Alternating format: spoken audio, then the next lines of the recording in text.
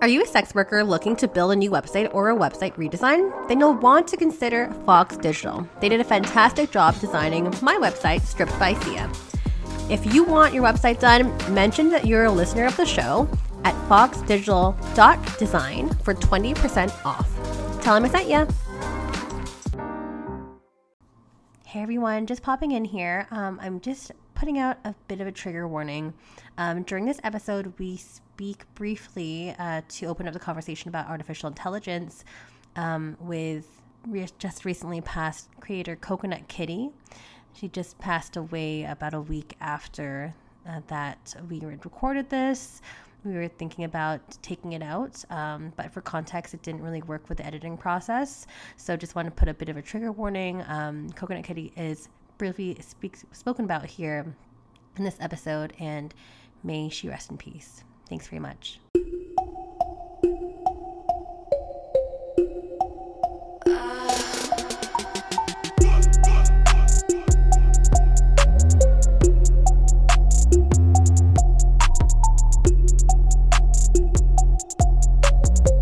Hey everyone, welcome back to another episode of Stripped by SWer, your podcast for sex workers, strippers, and all the fancy naked people in between.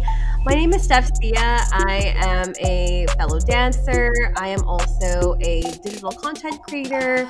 I've been doing this show for the past, I guess, going into the fourth year, which is kind of exciting and also really mind-boggling to me that you all are still listening together with me. So thank you so much. Other than that, I guess I can now say that I'm a cam model since I'm doing that on a pretty regular basis. You can find me on Streamate under SWer on camera. That's me. And yeah, I am doing this show because I think it's really important for us to tell the real stories of sex workers and our industry. So every single week I bring on a different guest, and that person might be talent. So someone in front of the camera, they might be an independent creator like myself, or we even have people that are behind the scenes. Producers. We also have like nonprofit organizations, professors, allies, and people that are sex work adjacent. All this to really paint a really transparent and robust picture of our industry, because oftentimes society and mainstream media will make their own assumptions about what it is that we do, often based on negative stereotypes. So I feel it's really important to tell real stories, the good, the bad, the ugly, just so we can help better understand the work it is that we do. And for you, the listener, because actually there's a lot of you that are not even in this community at all, that you guys are quote unquote vanilla people, I think it's a really great tool to educate yourselves on that. So A+ for you for listening in and broadening your mind. Just a couple things before we get started and before I bring on our lovely guest, which I am super excited for. If you want to skip over this boring stuff, just skip into the 4 to 5 minute mark is when I usually am done my spiel. But I just want to say a quick hello to all the Patreon subscribers. Hello and welcome. We have a lot of you great subscribers that are helping financially support the show, mainly my website, strippedbyswer.com.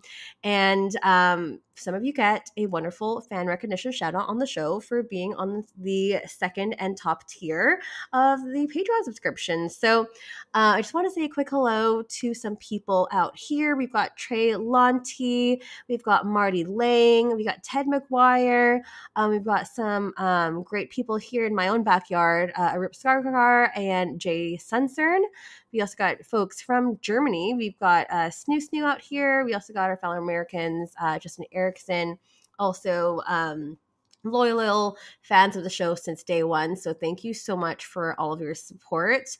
If you're wondering what kind of value is included in a subscription, you can check it out. It's patreon.com/strippedbyswer. Just to name a couple examples here, fan recognition shoutouts, it's one thing. You get exclusive video content that is not found anywhere else. It's all just private up on there that you can get to see some of the hilarious content that we film behind the scenes, and also just to kind of get like a visual from the people that I bring onto the show. That, and also some great bonus episodes, which I will be putting up very, very soon. So stay tuned for that. But yeah, feel free to check it out. It's for as low as $4 a month. You can kind of pick and choose. And yeah, be sure to check it out. Patreon.com/strippedbysia. Also, if you enjoy podcasts like this and you're interested in the adult industry, maybe different parts of the industry as well, I am part of Skyhawk After Dark TV. It is a adult industry network that has podcasts such as mine. We also have video casts as well. So if you're interested in more video-based content, you can go check it out there. Lots of really great interviews and people that I've brought onto the show myself. They've got their own shows and their own things going on as well. So please go and support. It's skyhawkafterdarktv.com. And last but not least, I mentioned my website, strippedbysia.com, was made by the lovely friend of mine, Anthony from Fox Digital. He makes some really great websites, which are available at a low cost. And for all Stripped by Sia listeners, he is giving 20% off on certain packages. So feel free to reach out to him. It's Anthony, and he could be found at foxdigital.design. 4 minutes, 55 seconds. Here we go. Okay, so I am super excited to bring on this week's guest. I would like to say that you were a friend of mine in the industry. Yes. Definitely. And I have been wanting to bring you onto the show for so long, but there's just so many topics that you'd be so good at. And I'm just like, finally, this topic came up, and I just know how nerdy you are about it and how passionate you are about it. So without further ado, I'd love to introduce the audience to fellow digital content creator, founder of SWCEO, co-host of the On the Horizon podcast, fellow YouTuber, gamer, creator of Networthy, all-around workaholic crazy person, probably why I like you, MelRose Michaels. That was the most accurate introduction anyone's ever given me. That was really impressive. You did a fine job. I've got nothing to add. That was great. I mean, like, okay, first of all, I really admire you. I don't know anyone else that works like so hard and so like you. No, like you though. It's really amazing, and you do so much for the industry. I love SWCEO. There's so many great tips, and it's such a great resource. And yeah, I'm amazed. You're so talented.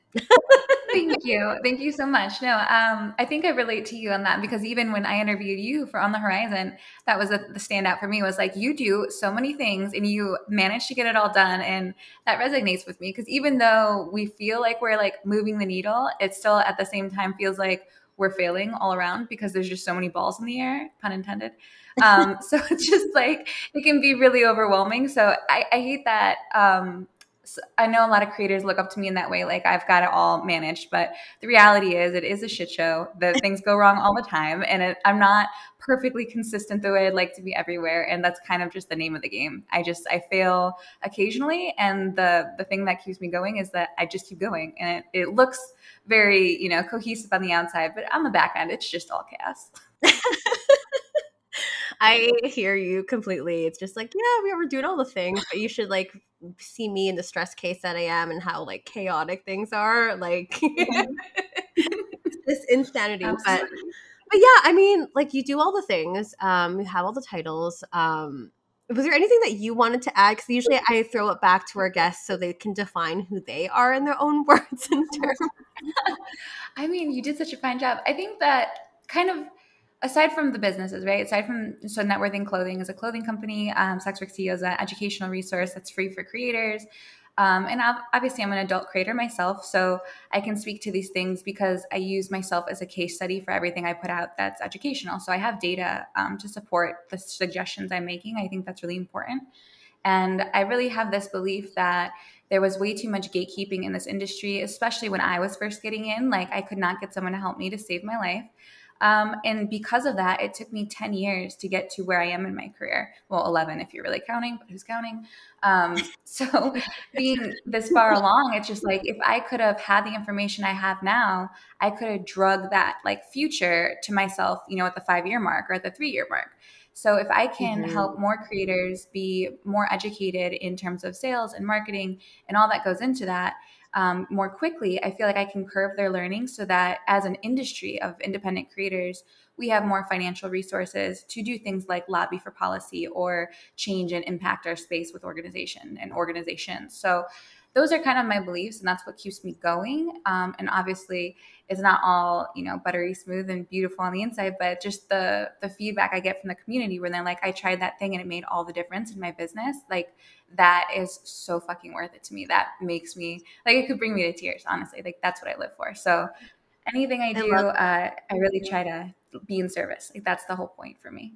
That's so great. And you said something really interesting there in terms of like being so sick of the gatekeeping. I completely understand and resonate with that because, like you, when I started sex work 10 years ago, again, during a time where I didn't even consider what I was doing as sex work, I used to be a sugar baby a long time ago. There wasn't like, I mean, there was some camaraderie, but like no one was willing to like help you. Yeah. And it felt like really isolating, and it's just like no one wanted to share their secrets because no one wanted to share their like success and stuff. So they would just kind of like give you a little bit, but really wouldn't give you the full gist of things. So and then I really hate that because like our community, and I think it's really come a long way now, but yeah, back then was just like really, really hard. Really hard. I follow and I really dive into like a lot of successful people. So like I'll follow people, and I know this is going to be like controversial for the sex work community, but like I'll follow like Elon Musk and the stuff he did to build his business, or like the Bezos, or even like the Mr. Beast, because he's a media mogul. He's running all of YouTube. So like something that Mr. Beast had said in an interview when he was on a podcast that really stood out to me is that like one of the early years of his career, when he was just like making videos from his bedroom that got 0 views, was that he spent a year where like every day all he did was get on calls with other serious YouTubers who wanted to build their channels. And they just like made all the mistakes together and shared all the information with each other. And by doing that for a year straight, sometimes these calls were like 10, 12 hours, they sped up their learning curve because they could learn from each other and each other's mistakes. So I really hope that in the future, this community with SWCEO and like the things we're building will turn into that, where it's like this closed community where we're communicating, maybe behind something. So it's just, there's no fans involved, just so we can share our information and our strategies and learn so much quicker. Because we are facing things like artificial intelligence that are going to shift the way that the landscape looks and the way that we have to play within that landscape. So I think it's important. And I think that the fact that I started that company when I did was very timely. And I'm really hoping that we can kind of make it into something like that, because that always stood out to me. Yeah, definitely. And thank you so much for kind of looping this into our transition, because I don't even think I even mentioned what the topic was today. But now that you're all here, we are going to be speaking about artificial intelligence today. And this is a really hot topic. I've had so many people chime in and have had so many different and varying opinions on artificial intelligence, how that can be used for us, how that can be used against us, what the future of AI is looking like, what the future of sex work is looking like too, and I guess on a parallel. So we're going to be discussing all the things because you, my friend, are the person to be talking to about this, which I'm super excited to jump into. But before we kind of dive like with both feet into that topic, I know a lot of listeners are really curious in terms of like your own sex work journey, in terms of like how you got started. So maybe we can start there first. Sure, of course. So yeah, my personal sex work journey has been, I think, not wildly unique to a lot of creators that I've crossed paths with, but I was, it was 2011, and I had racked up significant credit card debt, as a young woman does who grew up very poor. And I needed a way to make money, and I was working at a bank, not like at the branch, but in the back end, like in an office with a cubicle, doing data entry and keying and all the routing and the numbers at the bottom of people's checks, and doing that. And then on the weekends, I was go-go dancing. And I was also in college at the time. So I was going to a community college local to where I lived for business and marketing, because that was what I was really drawn to in advertising. And I was go-going, and I kept noticing, like, on the weekends, like, some of the go-go's, like, the herd was thinning. Like, people were quitting, and I couldn't understand for the life of me why anyone would quit dancing, because it's just like, furry boots on a box, bikini dancing, what have you. But the money to me was so good. It was like $200 cash a night for Friday night and Saturday night. And to me, that was just like the most money I'd ever been able to make. So I couldn't figure out why people were quitting. And then eventually, one of the girls had told me, the dancers, that the girls had started webcam modeling, and that's why they were quitting dancing. And I was like, well, if it's better than dancing, like, well, I want to do that. So, like, again, it was kind of my first interaction with gatekeeping, because they didn't want to tell me what they were doing either. It took a lot of teeth pulling. And then I finally figured it out, and I was introduced to a website, My Free Cams. And the first thing I did was, like, I spent probably like 6 to 8 hours every day for a week just watching the top 20 models. Like, I became obsessed with it. And I was like, okay, they're playing games and they're saying this and people are tipping on that, and like figuring out what the token exchange rate is. And for those listening, it's kind of like pesos. But you kind of like figure it out. And I got very immersed in it. And it was only like a weekend. My mom actually was on vacation at the time. She came home from vacation, and I told her, I was like, I want to be a webcam model. And she's like, what is it? And I pulled up the cam site, showed it to her. And she's like, are you sure? Like, the internet's forever. I just want you to realize what you're doing. And I was like, I am very sure, because I know that I want to do like big shit. Like, I've always been entrepreneurial. I always want to build business. The problem was always capital. Like, I didn't have money to start. And I was always stuck on that. Like, my first business, I was 11 and I was dog walking in the neighborhood and I was putting up flyers. And then my second business, I wanted to be in pageants. So like, I went to every restaurant, got sponsors. Like, I had no shortage of sales skills, but I didn't have capital to start anything. And I didn't know what I wanted to start. So I think that's really what drew me to camming. I was like, these girls are making, if I'm adding up the tokens right, because math's not my strong suit, they're making crazy money, these top 20 girls. Because I had watched them, and I knew in that 1 week that I had watched one of the top models, she made at least $20,000 based on what I was tracking, because I was like living on this site. And I was like, all right, I want to do this, because if they can do it, like, why can't I do it? I don't see why I couldn't do the same. So anyways, I talked to my mom. She was on board. She's a very supportive mom, luckily for me. She actually helped me come up with my first cam name, which was Chastity Merlot. Shout out to old me. But again, not only am I bad at math, I can't spell. So I spelled Merlot wrong, MERLOW. Oh, no. A mistake I had to live with for like the first 6 years of my career. But then, yeah, I dived in. I moved out of our house, out of my mom's, to pursue camming. I hadn't cammed yet, so I didn't know if it would work. And I used everything I had from savings from the bank job to put down my first and last on apartment. It was like $975 rent. And so I put that down, and I bought a Vizio laptop and a Cricket USB internet, back in the day, which for those listening, you cannot stream on those. Like, it's ridiculous that I started my career on a Cricket hotspot or MiFi or whatever they were. So I did that. I moved into an empty apartment with no things. Literally, I just had the box that I moved like my clothes in with, and I put my laptop on that box, plugged in my Cricket internet, and I logged on MFC. And that first night, I remember it vividly. It was October 3rd, 2011. And I told myself that I would not log off until I made my rent, no matter what it took, because I wasn't sure I could do it.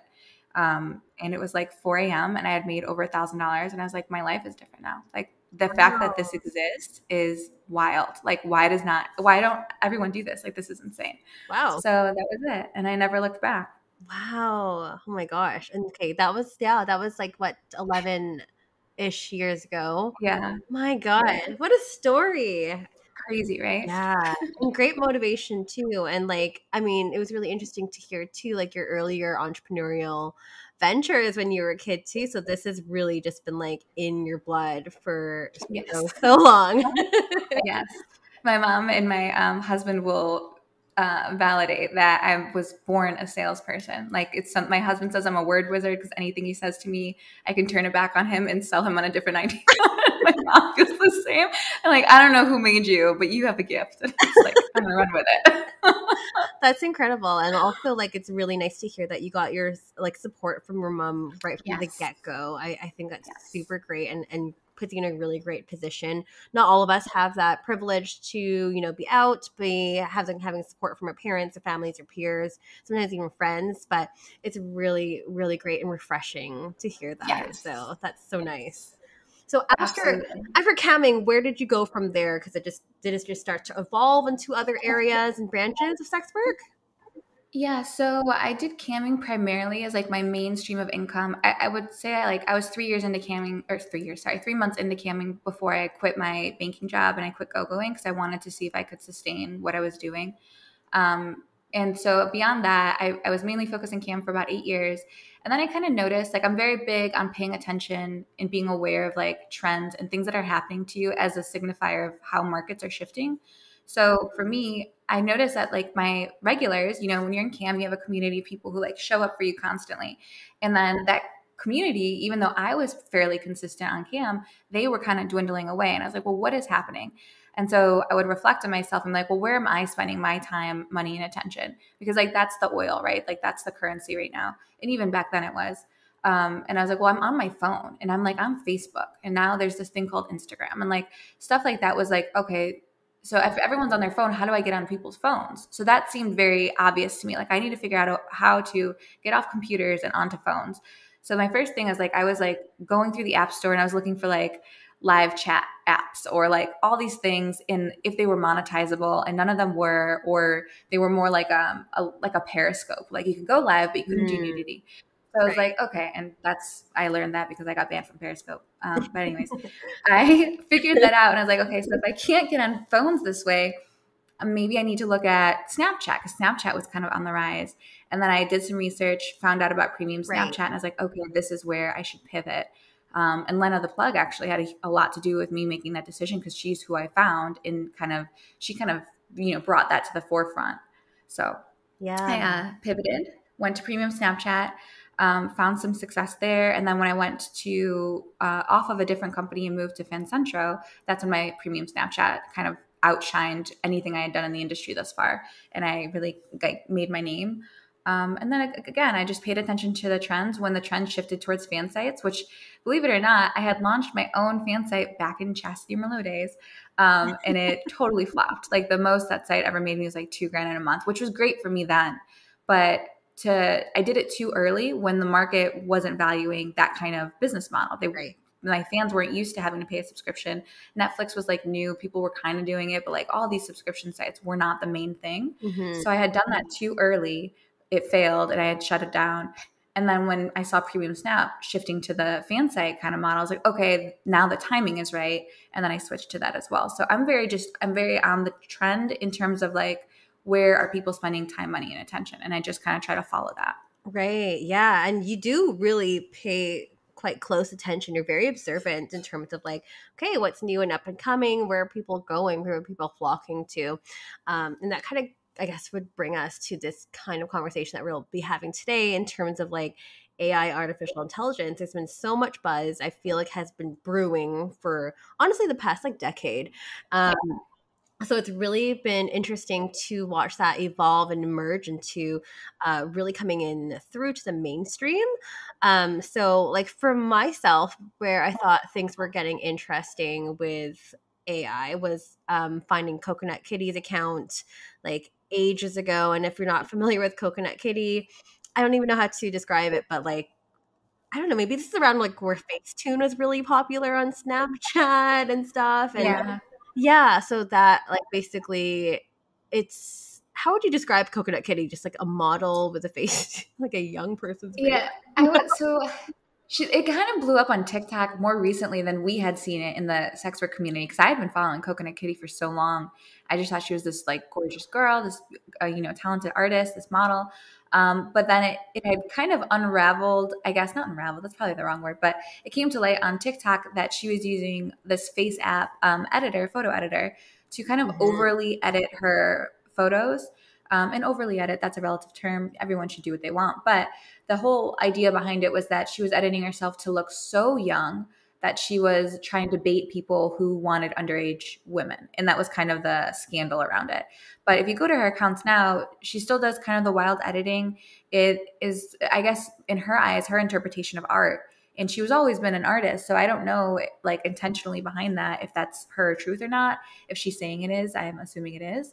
But it's just this kind of new era where you really can't trust what you see online, because you don't know if what you're looking at is real. And I edit my photos. Like I have Facetune. I use that shit. Like, if you don't recognize me in person, I don't even know if I would consider that a bad thing. Like, I don't think it's to that extreme, but like to each their own. It's your business, it's your content, it's your creation. So it leaves a lot to kind of discuss almost. Totally. And I think it's really interesting because I definitely saw it as art.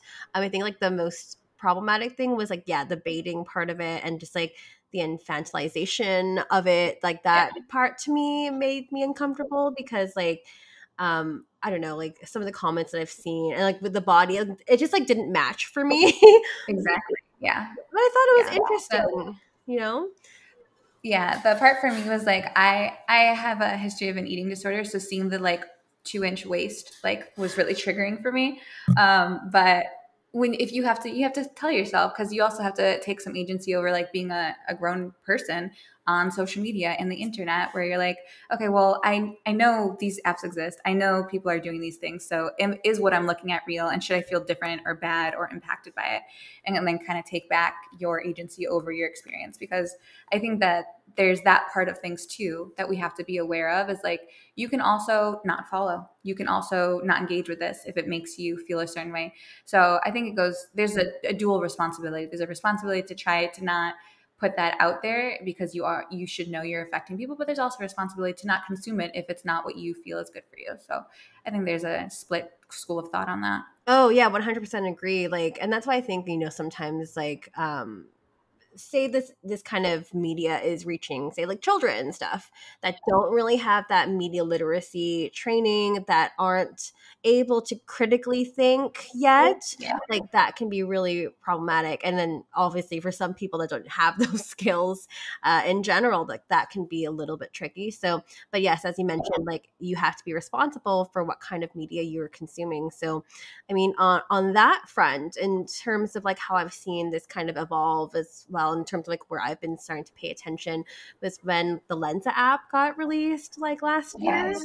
Yeah, and that was interesting too. Do you want to chat a little bit about that and your experience with the Lensa app? Yeah. So I went to do, when I saw it, it was going viral all over social. I was like, what is this? Let me look into it. But I had already been very like hands-on with these AI, especially on the graphics side, for some time. So I knew right away what I was looking at.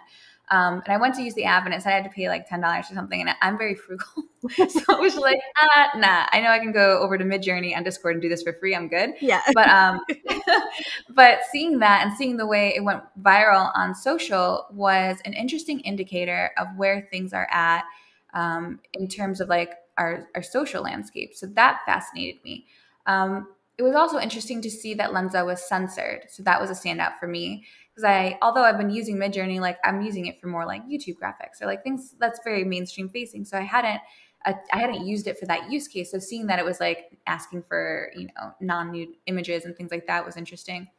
And then also seeing the way that Lensa as a company could take an entirely free technology, package it as this other thing, and then sell it and become like a multi-million-dollar company overnight, Yeah, when everyone could have just gone somewhere else and done it themselves. totally. Really taught me as like a business person, like sometimes it's just the marketing. Like sometimes it's just how you repackage something, how you can sell it to people, which I've known, but that was a really great like case study of it. So I found that to be probably the most interesting part. Yeah, for sure. Like, and like, do you have any comments about like the controversial aspects of it? And for those of you who don't know what Lensa is, you can definitely check it out. But yeah, it was like super hot over the past like couple months. I would say like December, January, when it kind of exploded. But then there was also like a bit of controversy with that as well, in terms of like, over sexualizing especially like women's bodies, like lightening dark skin, making people appear thinner and stuff, like semi-nude results for women's bodies and stuff as well. Any comments on that? Yeah, so I think that I guess let's first speak to the art kind of controversy, because that was a big one. Is like artists are being ripped off. The AI learns from things that are pre-existing, right? So things that are posted to the internet, other people's art that they work really hard on. And that is true. Like AI is going to do that just the same way ChatGPT is learning off of books and novels and medical journals and things that people have written. AI can only currently learn from us. So that is just what is going to happen. At the same time, when it comes to changing people's bodies or lightening their skin, you also have to remember that AI is a reflection of what we've already done and put out in society. So it has inherent biases regardless. So like when we as a society may dub, lighter skin more beautiful, AI will do the same. So it's kind of this terrifying mirror of us as humans, which is where I think a lot of the fear comes from. But at the same time, you can use these tools. I tend to be optimistic. It's my nature. So for me, you can use these tools to do other things. I understand that like artists are concerned about this because they feel like now they're obsolete. Copywriters with ChatGPT, they feel they're obsolete. But really, these can just be tools, in my opinion, in our tool set. They're Mm-hmm. We didn't expect them to come for writers and artists. We thought that writers and artists would be the last people affected by AI. We thought the technical people, um, code writers or like kind of the lower end earning jobs, we thought it would come for their workforce first. And that's not what we're seeing, Right. which is kind of just an interesting thing that we're learning along the way. But I think it's a tool. Like you need to look at it as a tool. It's not going anywhere. People look at AI like it's this new thing, but we've been dealing with algorithms the whole time. That's just a dumb version of AI that is completely ran by human opinion and motive and bias. So if anything, I think looking towards the future, AI could be a positive in that it could kind of fulfill some of the human, I guess, deficiencies. Yeah, yeah, definitely. I mean, hopefully in the future there will be like less of this inherent bias going forward, which still has to be probably developed. But Yes. I'm also optimistic too, and hope things would change in the future as well. But, but I mean, like, kind of turning this conversation with like a sex work lens. And I know when I first tweeted about this topic, 'cause I thought it'd be really interesting to talk about, I was really met with like a lot of people, like, and kind of like a 50-50 split, or maybe like not 50-50, maybe 25% scared or worried or nervous, and then the other 75% in terms of like, this is not going to be a problem. And basically my question at that time, I think the tweet was something about like, oh, do you ever think that artificial intelligence will replace the work of sex workers? And yes, some small percentage, well, it wasn't that small, but like 25% of people were like, oh, like, I really do feel that this, like, we can be threatened by this. Where the other, like, 75% of people were like, there's no problem with this at all. But I would love to hear your input on this. Yeah. So we are the oldest profession for a reason. like I don't know where that, like, I understand fear and fear is a tough thing to face, especially in light of something we don't fully understand, and that is new to us. But we are the oldest profession. It is very hard to replicate, especially like a full service sex worker. Like that experience is so much more than a body, which is like in AI's world, these sex robots, for example. Yeah. It's so much more than that. It's an experience. And AI is not sentient at the current phase and where things are at technology wise. So like there's things that will not be able to provide. Now on the digital sex worker side, there's other interesting things, right? So we already have deep fake porn where celebrities are getting turned into adult content without consent. Mm-hmm. And that is horrific because that to me should be penalized the same way like revenge porn is penalized personally. Totally. But on the same side, if and I've looked into this and I've priced this and I haven't gone forward but I've looked into making deep fake porn of myself so that I could have boy girl content that I could sell because I don't make boy girl content. Smart. So for me, this could be a tool that gives my fans another way to consume my image and my brand that they'll never be able to get from me otherwise. Mm-hmm. So there's a lot of different directions things can go, but to think it makes us obsolete, I completely believe the opposite. I think in a world where AI is very involved in our day-to-day life and it touches nearly everything we do, because it will touch nearly everything we do, there's no mistake. What I would suggest is that you should look at it in the opposite light, where is if you are a human doing something, now you are a premium. If you want to chat with me on my, fan site, what have you, I could charge a premium so that you know it's me versus an AI chatbot trained by me to talk like me, to respond like me, which doesn't exist yet for any fans that might be tuning in. So don't jump to conclusions. It's not there. We're not there yet. But the way I see it is like I can charge a premium to actually be myself while growing my business exponentially by using these tools. The same goes for audio. I've been messing with audio AI personally to see if it could really sound like me, because if it can, I could be putting out more content in terms of like a solo podcast for SWCEO that gives and disseminates information more effectively, but it takes me half the time. So like there's so many good use cases for these things. And there's so many creators that are in a place in their business where they can't afford assistance. So they can't afford like to start a podcast and to do editing and production. They can't hire editors. Where if you had AI tools that could do those things for you, think about how much more successful your business could be. So I err on the side of optimism because I look at these like tools and I look at myself as a human, as a premium that is using those tools or can use those tools. And I would like to kind of frame the people that listen to this if they could try to view it that way. Because I think when you're afraid of something, you're at a disadvantage. Whereas if you're embracing of something, you find all the ways that you can use it. You know, fire was scary for the first people that made fire. They didn't know what to do with it. But once you figure out what to do with it, you're still a person. You're still kind of holding the reins.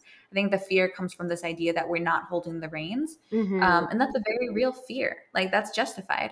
But at the same time, right now, everything's open source, which makes me optimistic. There's no corporations just completely holding this and calling it theirs, because that would be very scary to me. Right. But where things are now and where things are heading, I feel very optimistic for sure. That's such a great perspective, and like all the examples that you've used there as well. Like, you know, that's, you've really like turned it around for some people too, because some people, you know, they really see that this is a disadvantage. They think like, okay, like, am I going to become obsolete? Are we still going to have autonomy and exist still? So I just really thought it was important to address that question, and I would love to definitely get into more specifics too in terms of marketing and sales tactics shortly. But going on to, because I was actually going to bring up the whole like deep fake porn things that are going on, which is definitely problematic and controversial as well. Of course, this is affecting celebrities, but have you heard of any instances where this is also affecting people in our community as well? Well, I haven't specifically heard of like a sex worker or someone who identifies as a sex worker being affected, but there was a recent huge scandal with a Twitch streamer.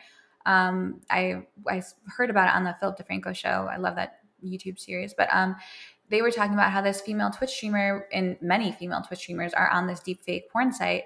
And another Twitch streamer was live and had accidentally showed his screen, like screen shared what he was looking at. And one of the tabs was that deep fake porn site where this creator is on. And he's actually personally friends with a lot of these streamers. So that is very troubling, because that is very close. I would consider Twitch like one step removed from live cam. Like if anyone thinks different, I think you're kind of delusional. Like camera girls were around a long time and we laid the groundwork for Twitch streamers and live stream. But yeah, so seeing that means it's getting closer to our space for sure. And that's a concern, because again, consent is still a thing. And what you do with my image is not up to you. It should be up to me. But that being said, I think people lose focus of how much digital footprint we've already put online. Like, you know, in a future space and time, someone could, our company could, let's say Meta, right? They own Facebook. They have all of the data about the way you talk, the beliefs you hold, the values you agree with or side with, the political affiliations you subscribe to. Thousands of pictures of you edited by yourself and posted or tagged by family and friends that you hate, video content, recorded live streams. Like there's this plethora of data that could theoretically be uploaded, and you could then almost be downloaded by people who loved you and wanted to hear your voice and who wanted to still experience things with you after you're gone. Like there's all of these questions about the data we've already given this space. Like AI is just a computer science that is new to us, but we've been supplying algorithms and supplying social media sites with everything to do with us as a human, as a person, for years and years and years. And we are just now gripping the privacy concerns that come with that. But when you incorporate AI, it kind of levels that whole game up. And that is a question for me that I think about deeply because it's interesting, because the deepfake thing can come from that, because you can, take someone's social media footprint and turn them into a deepfake, Yeah. within maybe a few weeks, if that, Yeah. and the cost comes down as technology improves and the time comes down as technology improves. So that's going to be a real concern, especially when you take it into like the political arena and you want to make sure the people in power are really saying and doing the things that they're saying and doing. And I don't know what that is going to look like or how that will be handled, because legislation is like light years behind all of the tech. So it's Always. concerning. Always. Yeah, always. I feel like, and another topic too that might be concerning as well, if some people haven't heard, but people might have heard it on my podcast before, but I am working with a master's student at my alma mater that's conducting research on AI, and a company that I found is actually like on my old campus. Oh, wow. Yeah, I didn't know it was so close. She just told me about this last week when we were reviewing her research. But this research that she's conducting is all about using AI to scour escort ads to, again, find keywords for human trafficking, which, of course, is that huge controversial topic, which we know has nothing to do with sex workers. But yeah, so like that to me was an example of, how this might be used in a different way to harm sex workers and harm our well-being. So I'm just curious to see if you've heard anything like that at all, or any other ways that society or government or politics have been using AI against us. I mean, whenever I hear, just like AI and algorithm are very closely related to me. So the algorithms have been, not in our favor as a community for some time. Yeah. Because of the way, society wants to deem nudity and nipples and like all this stuff on social, right? So they have bots and algorithms that scan for that stuff that already exists. But when it comes to like the escort ads and scanning that's dangerous, because what data set are you training it on? What do you qualify as human trafficking? Right. What do you qualify as consensual escorting or full service sex work? Those are my concerns, is that the training set that they're using for these AIs is biased, which it will be because we are. So until we get to a point where we've developed something that's advanced enough to remove our bias, act in our best interest, and we still have some leverage over it in the way that it moves forward without tainting it, which is a very big order and a tall order to fill. Those things are inherently going to be problematic for us. I would agree. Mm-hmm. On the flip side, I think that when we're talking about technologies, so many people miss, especially with mainstream like political circles, they miss that the adult industry has offered up solutions to these things before. There's huge DMCA companies, for example, that hash and fingerprint content from creators so that we know this is consensually made content. There's 2257s to support this. There's this is from the creator themselves. They fingerprint. All of my content is digitally fingerprinted.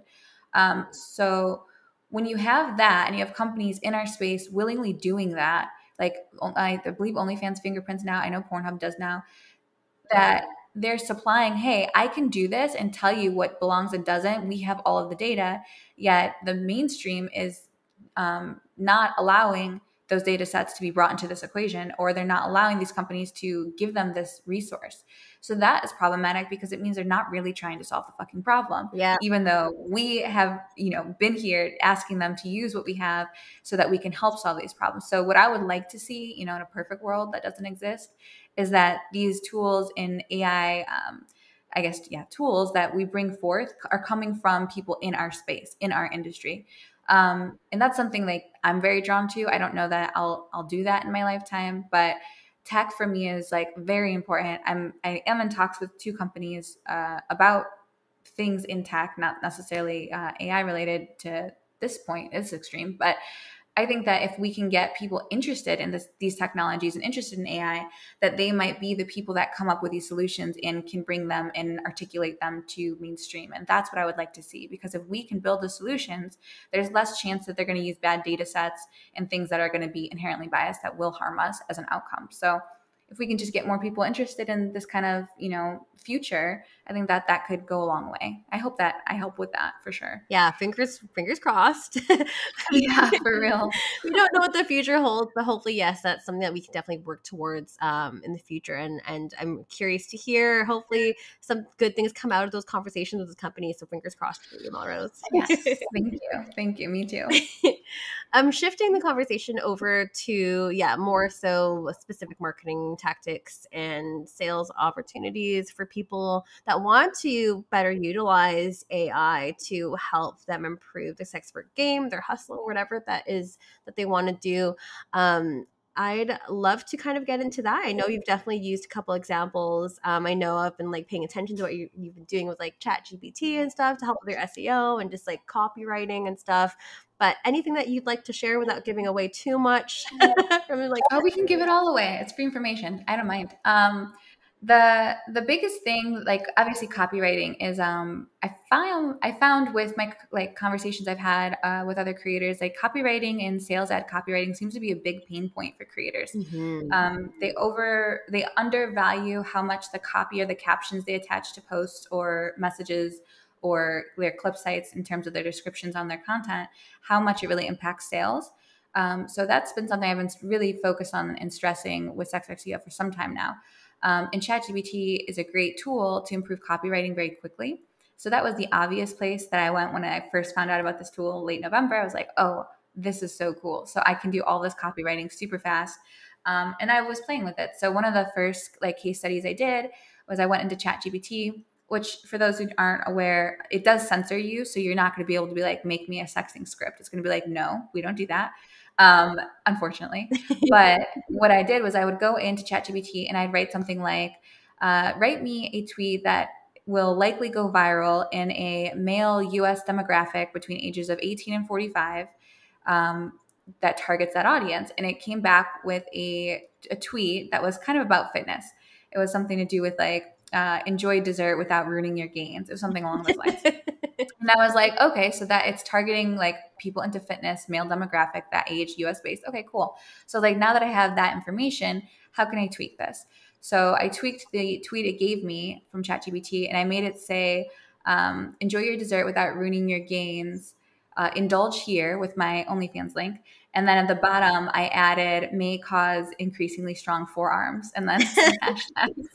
And, that tweet performed so goddamn well. It was amazing. And I got like 100 subs within the first few hours off that tweet. And it was better than some of the marketing content that I put out just on my own. Amazing. So that was my first real like case study and example where I was like, oh, this is powerful stuff. Like this is really cool. Yeah.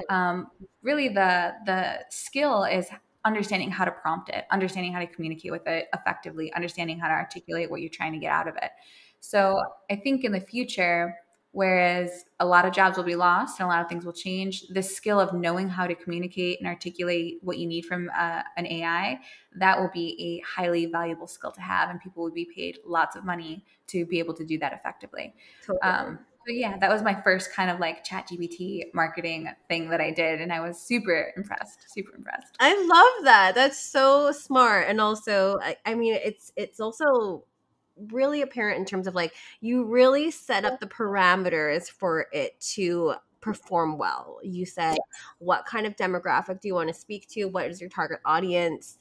Etc. And on top of that, you tweaked it, which I think is also really important to kind of cater things towards yourself. So, sorry, I was about to sneeze. I was gonna bless you. I was like waiting for it.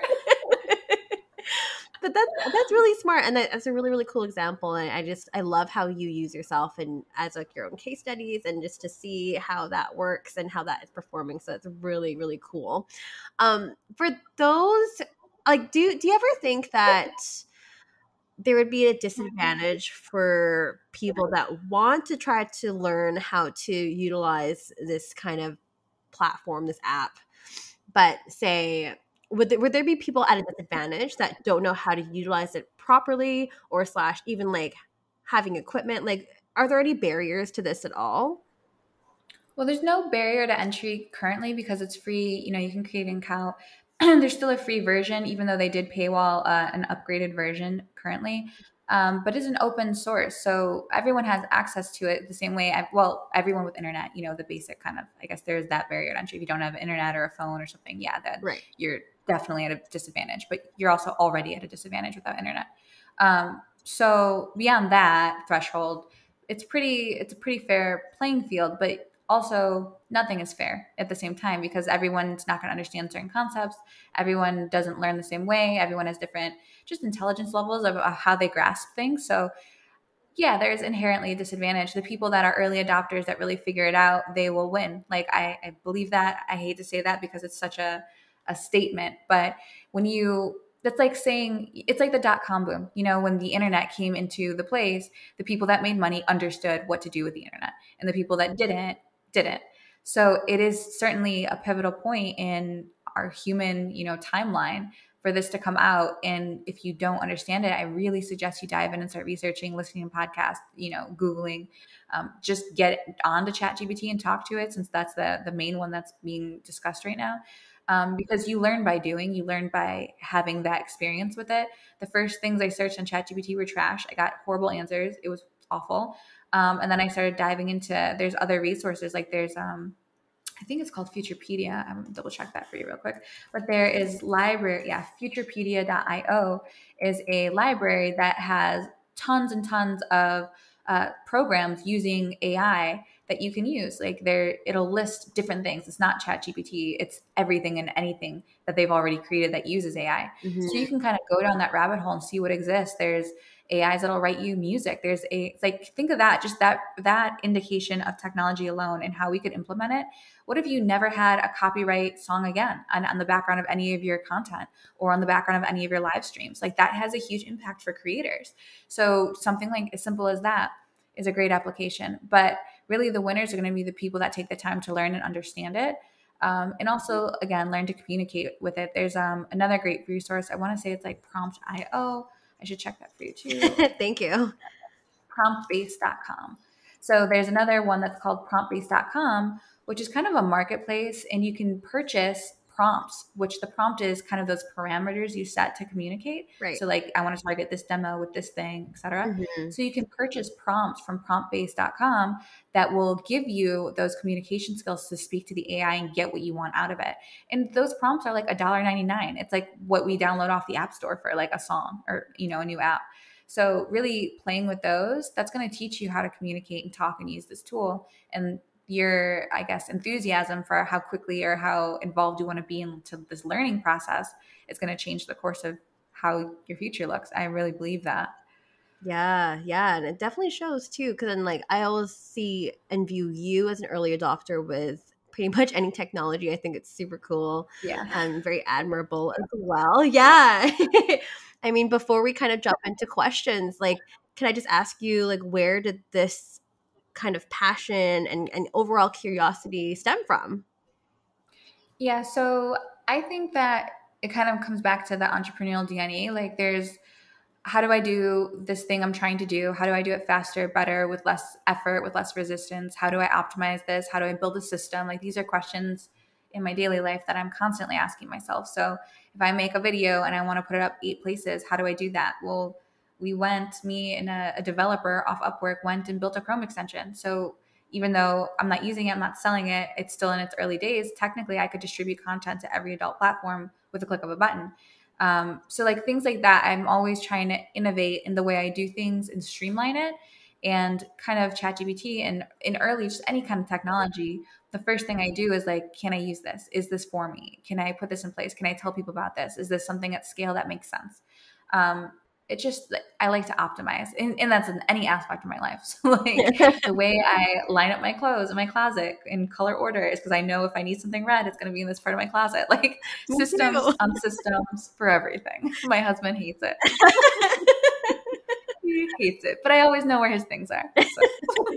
It's important. And like, I mean, going to what you just said there too, I'm still waiting for like a sex worker friendly version of like Hootsuite to come or to post on all the platforms. Cause like, as we all know, there's so much like back end and administrative things that we all have to do. That's just like the bane of my existence. Yes, all of ours. For sure.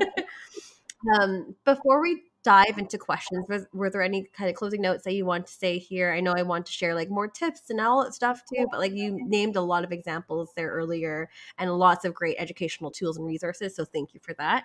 But any other closing notes? I don't know if there's like closing notes. Like, of course, I'm very reachable on social. So if there's anything specific someone wants help with, like if I have the time, I'm absolutely going to get back to you. I try to answer every tweet, every message. And then on the tech side, like I really hope in the future to be someone in the industry that is streamlining and helping to build out and helping to bring to market technology for sex workers. That's definitely on my radar. It's something I've always been drawn to. It's also very fucking hard to do. So so don't like look back on this podcast and be like, she hasn't done it yet. It's so fucking hard. There's a reason people don't do it. Like it's hard. Um, but just as an example, like when ChatGPT came out, I hired a developer again off Upwork, same developer actually, super talented. And we built a ChatGPT that would write explicit content so that creators could have sexualized copy. Yeah. So that they could use it. We built it in less than 3 days. It worked. And then I read ChatGPT's content policies and called Corey Silverstein. Shout out to Corey, my industry lawyer. And he's like, yeah, Mel, you can't do that. They can see you. And I was like, well, fuck my life. So based on the policies and the way we're playing with AI, it becomes more complex, right? It's not just up to me. It's not just up to my limitations of what I can build. It's also up to policy and the way things are set up in terms of the company, OpenAI, and things like that. But also at the same time, we don't have to use OpenAI. There are other AI technologies. It's not just one. So do I think one in the future will be sex work friendly? Yeah, I'm very confident people are developing that as we speak.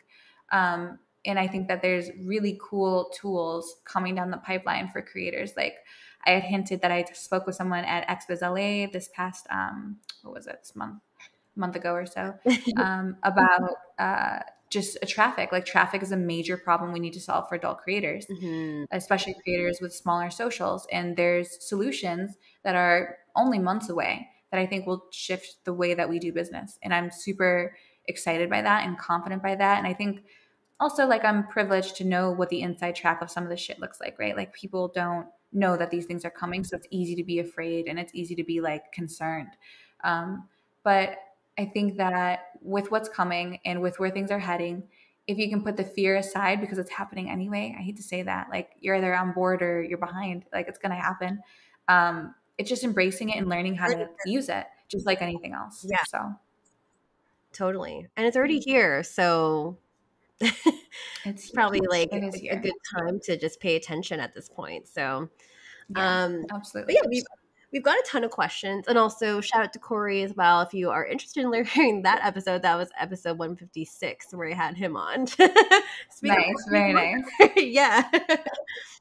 But MelRose, there's a bunch of questions that came in from the audience that we should probably get into. I'm like, oh my God, there's so many. And we'll try our best to answer all of them. I don't even know any of these answers at all. So we'll just kind of go through it all. But yeah, I guess the first one is, how do people for AI testing or development get picked and by who? I think that is a broad question. So each company, most of these companies are like privately owned. So there's no way of knowing that. In terms of who AI is tested on, it's tested on all of us. That the reason ChatGPT is free is because it wanted us all to go in there and fuck with it so it can learn how we think and what we say and what we do and what we're curious about. And at the same time, it's the same thing that social media did with algorithms. It was learning based off us, our behavior, the way we interact, the things that keep us engaged, keep us clicking, keep us on the app, what our triggers are as humans. ChatGPT and AI, that specific AI by open source, that it's learning the same way. It's trained on us, and on that one is a language model, so it's trained on written language that exists out there in the interwebs. But we are always the guinea pig. If you are ever using something for free, that means you are the product. You are what is being used. So keep that in mind when you download an app or when you sign up for a new social. But yeah, we are the guinea pig. We are what is training AI at the end of the day. It doesn't matter what company it is. It's just us. 100%. This person writes in, have the people doing AI testing on others experienced it themselves? That's a unique question. Have the people doing AI testing experience with that? I think like we are all, again, we're all the guinea pigs. So you can't like avoid something when it's out there in the ether. Mm-hmm. Um, Even if they don't ever log into something like ChatGPT and ask it a question, uh, they're still inadvertently a part of the ecosystem of what it's trained off of. It's trained off of all available internet data or all of available data in a training set, whatever that training set may look like, whoever is providing it. Um, it's the reason like Google will have a different outcome with their AI when it gets released, because they have such a different training set because they have so much data on us, versus the way a Meta AI might respond because it has a different set of training data on us. It's more emotional, the way we engage with each other as a community, versus Google is probably more, I mean, a little bit of that, right, because of YouTube, but more what we Google and what we're curious about and what we're asking about and diving down rabbit holes for. So they may all look different, but I don't think you can avoid being a part of what it's trained on. Like if you Yeah. exist with an internet connection, you're involved. Yeah, for Yeah, sure. definitely. Gosh, do you have an answer for everything? This is just fascinating. So I hope they're right. I'm not an expert. I'm just an enthusiast, guys. I love it. You know what? You're more enthused than I am, and like, because I saw these questions come in, and I'm just like, I don't even know if she can answer these, but so far so good. My live cam experience has made me very good at improv. I So love it. This next question is, will people planting ideas in AI subjects be tested to validate the origin of their ideas? repeat that one again to me. Yeah, will people planting ideas in AI subjects be tested to validate the origin of their ideas? Well, right now, no one's like, there's no, the bias and stuff that's planted is a product of us as people. So whatever is showing up, that's on us as humans. But the problem with this idea of planting things into AIs, that's a real concern for sure. You know, you have governments that will eventually create and release their version of AI with their propaganda baked in. Yep. That's a concern, Yeah. certainly.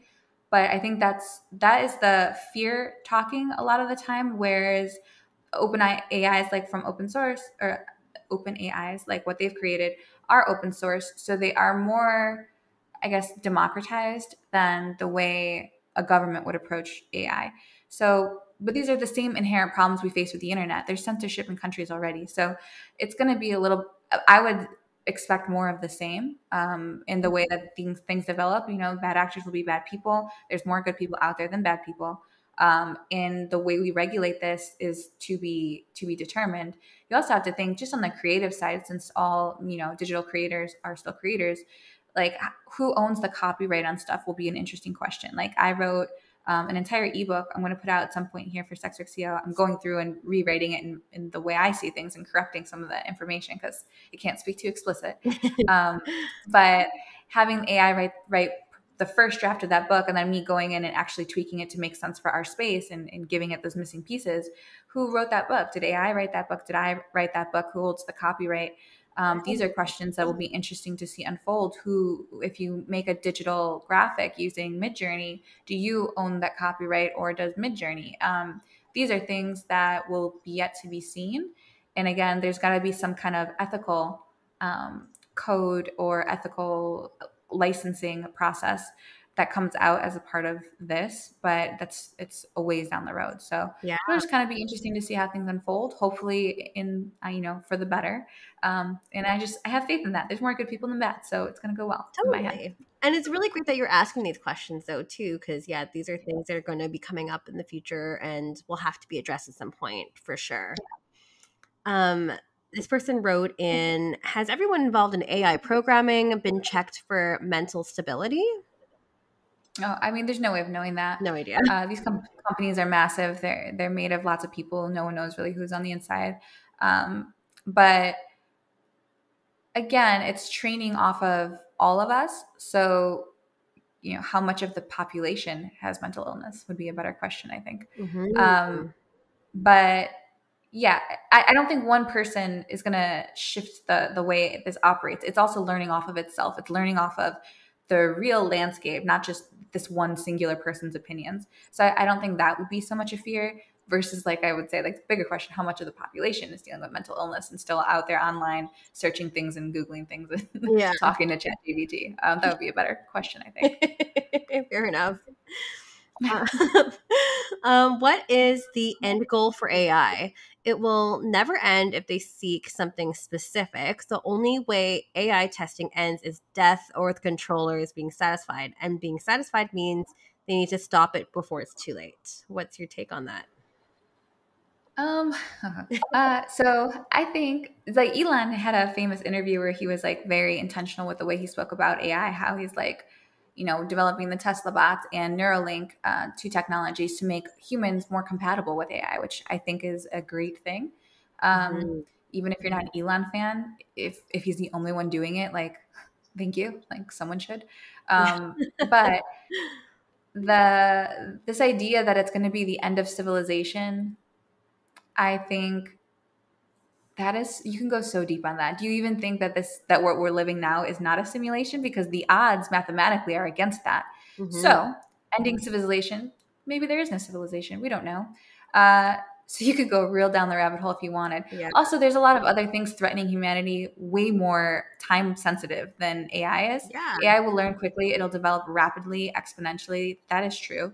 But we can set parameters for things. And I think people seem to forget that.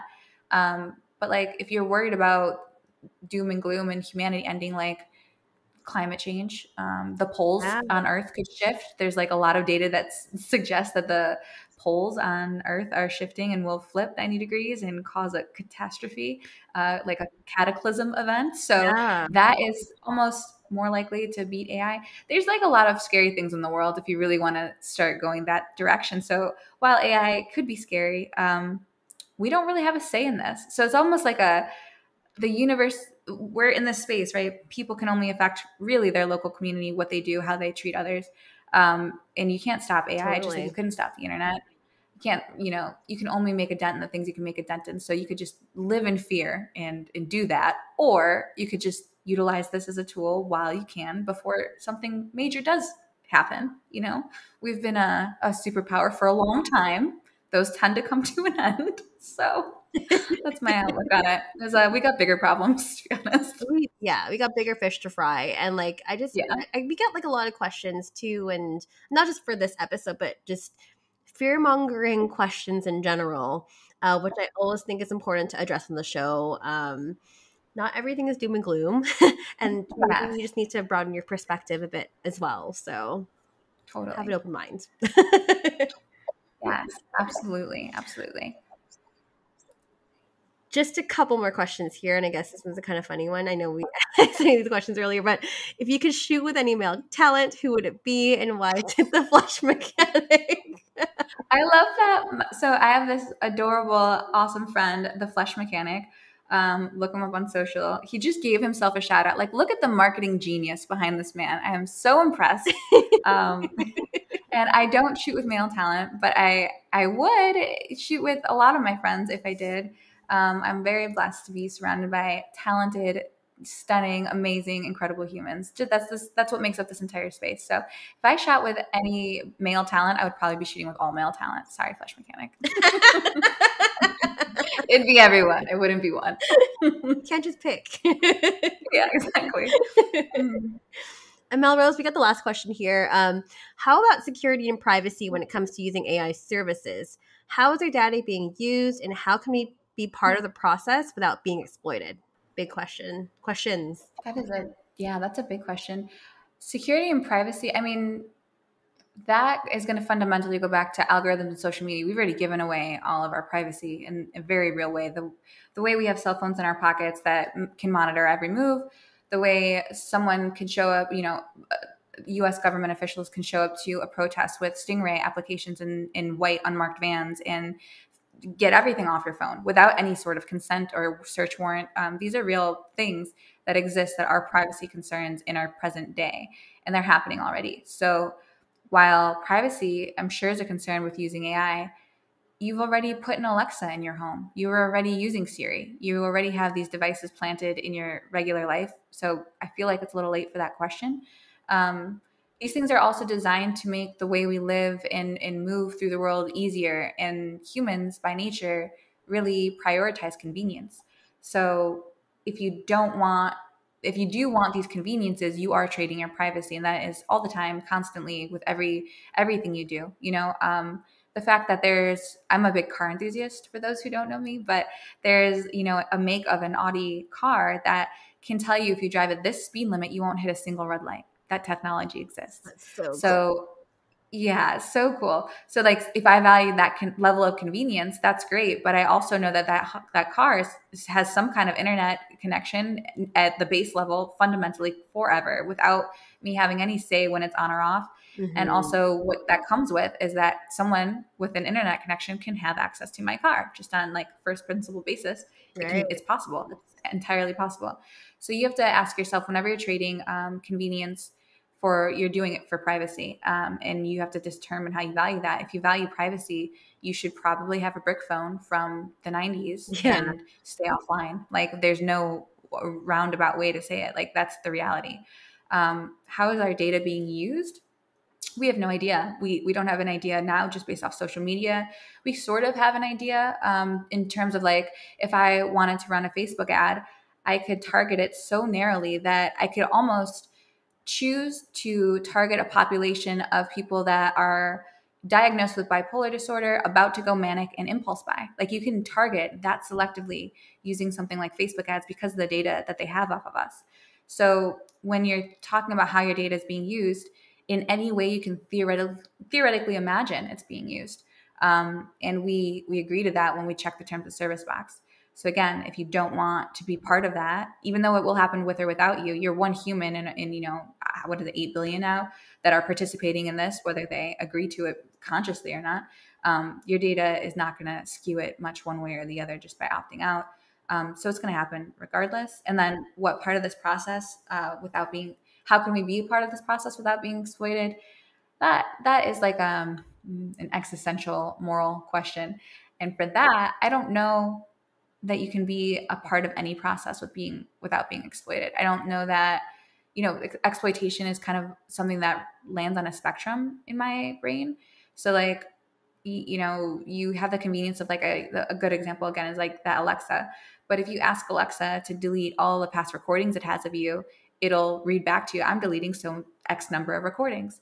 So I don't think you get both. I think you trade. And you have to just kind of think personally, for you, is your life and the way you want to live and move and operate and navigate the world worth the convenience of that trade? And if it's not, you can do things to safeguard it. You can have a home that's internet free. There's people that are very sensitive to internet and Wi-Fi and the way it affects their bodies, from what I understand. So there's people that are, living almost like a Faraday cage situation, so that they're not getting hit with these kind of wavelengths and stuff. So Right. if you want to go to that extreme, you totally can. Whatever's right for you, I think you should do. But ultimately, like, it's here, it's everywhere. I don't think you should fear it. You should just embrace it and learn how to navigate using it. Because if you don't, you will be left behind. Like, that's the other outcome. So you have to make that choice. Yeah, definitely. I mean, that's a really great point to kind of end on, wrap up our conversation, is to, go ahead and embrace it, see what the future holds, or you can go choose to live off the grid, which is also like a different kind of life. And really cool. That's beautiful too. Yeah. Like, oh my God, to go camping and not have service is a fucking dream. Like, I love that. I love that. Yeah, please. So I get it. It's whatever's right for you, for sure. Exactly. But MelRose, before I let you go, where can we find you? Yeah, so you can find all of my personal socials are at MelRose Michaels. That's on Twitter and Instagram. It's youtube.com/MelRose Michaels Sins, SINS, for Shameless in the South series. And then at SWCEO on Twitter and Instagram, /SWCEO on YouTube and TikTok. And that's kind of where everything lives. We're very social media forward. Most of our information's on social. We're working on developing an app for SWCEO. I hope that we can get it through the App Store just so we can have a community in one place where it's only creators and we can openly discuss, the things that help us learn and make us better and kind of bring that future to us and curve that learning curve. So I'm hopeful that we can get that done. That's my kind of new project right now. And then also, SWCEO is really active in gathering data about the sex work community and data that's consensually given to us via surveys, so that we can kind of monitor things like, banking discrimination. How many people in our industry have been deplatformed on Instagram? Things like that are immeasurables for, an OnlyFans or like a content platform to measure. Right. Because when we go to Congress and we have these really important conversations about how banking discrimination affects our community or how we should decriminalize sex work, we don't have data to show them why this matters, and they need data to see it and to make data-driven decisions. So if you are listening to this and you are a digital creator or a content creator in the sex work realm, please consider taking our surveys, because they will at some point and on some level absolutely impact and change the shape of the landscape where we operate. So please consider doing that, because again, it's all consensual. We're not stealing data from platforms. We're asking for it. Yes. It's just me in this company, and other people that help me that I very much trust, other sex workers, other industry people who are making intelligent, intentional decisions with how we use this data. So if you're open, please take our surveys. That would be the best way to help further what we do here at SWCEO. Yes, and I have taken those surveys, and they don't take much time at all. So please check it out. Please, please, please. Go give her a follow. Check out all the websites, all the things. I'm all for recommendations, and everything you put out there is really informational and just super knowledgeable. So thank you for all the work that you do. For everyone else listening at home, it is Stripped by Sia on all podcast platforms. You can go ahead and rate 5 stars. You can go ahead and write a nice little review for us as well. That really helps with visibility and people helping find the show and have access to it. So that's one way you can help out. Of course, as I mentioned earlier in the show, you can also financially help out with Patreon, which is patreon.com/strippedbysia. And if you have any feedback, comments, questions, you can reach me at strippedbysia on Twitter, as well as on Instagram or strippedbysia.com. I would be happy to chat with you, whether it's good or bad, any kind of feedback. If you want to bring people on the show, if you want to be in the show, just go reach out. That way. Love that. Thank you so much, MelRose, for joining me on the show this week. It's going to be another great episode next Sunday, every single Sunday, dropping at midnight Pacific Standard Time. Thank you. Thank you so much for having me. You're listening to Stripped by Sia, hosted, produced, and edited by SWCEO. Music by Ted D. Graphic design by Maria Bellandarama, and photography by Ian Daberin.